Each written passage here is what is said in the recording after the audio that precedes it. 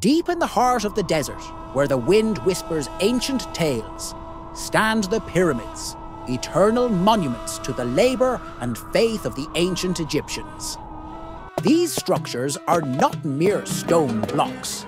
They are the reflection of an entire civilization united by a dream of immortality. Today, we embark on a journey through the ages to immerse ourselves in a world of science, craftsmanship, and the human stories intertwined with the construction of these wonders. Pharaohs, mighty rulers, whose greatness was expressed not only through power, but also in their pursuit of eternal life.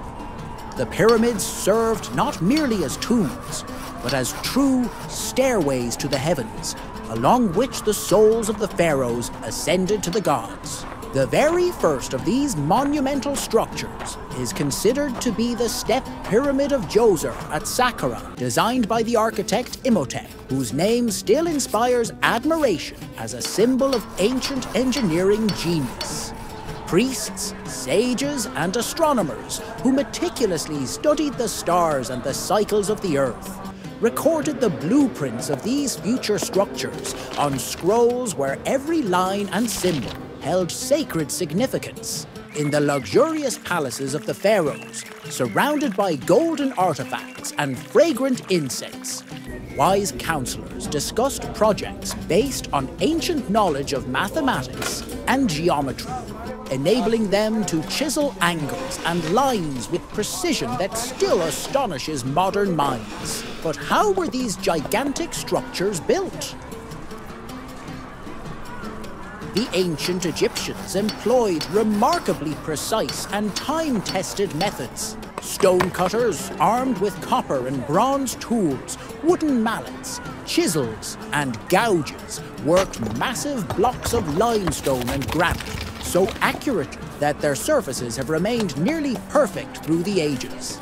Engineers utilized complex systems of levers, sledges, and ropes to move stones weighing up to 80 tons, all achieved through painstaking calculations, made with primitive yet effective instruments, such as water levels and simple measuring rods.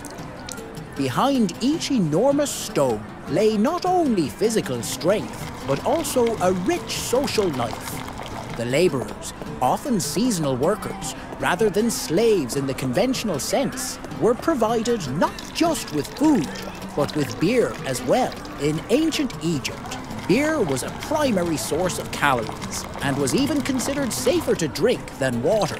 Brewed according to time-honored recipes, beer became an indispensable part of the daily diet, sustaining the workers under the scorching sun.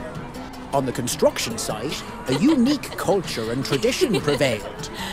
Families gathered during breaks, sharing simple meals, while women prepared dishes according to recipes passed down through generations. Rituals accompanied by songs and prayers helped workers achieve a sense of inner balance, for each understood that their labor was not merely the movement of stones, but a sacred duty to the gods and future generations. Masters passed on their knowledge orally, teaching the young the art of stone carving, techniques of precise measurement.